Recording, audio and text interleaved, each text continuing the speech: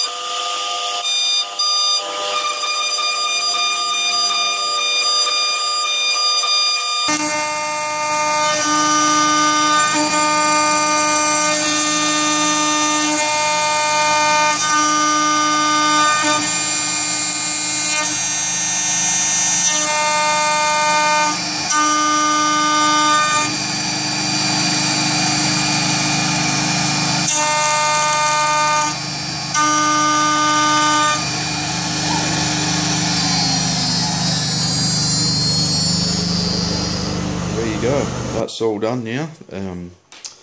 I haven't switched them over yet. This is the old one still. This was actually done before I actually trammed the machine.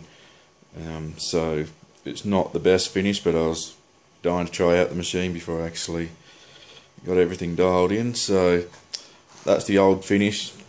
It's not too bad. There's a few lines in it that you can see. Well, you can see all the lines, but as far as feeling them goes, yeah, you can actually feel the lines there. It's just fairly faint. Whereas this other one, this is after the machine is dialed in. A bit different in the way it machined it. It's more pocketing style, as you saw in the video. You can still see the lines in it, which is going to happen anyway, but you can't feel them. It's just really smooth. So that's after it's been dialed in.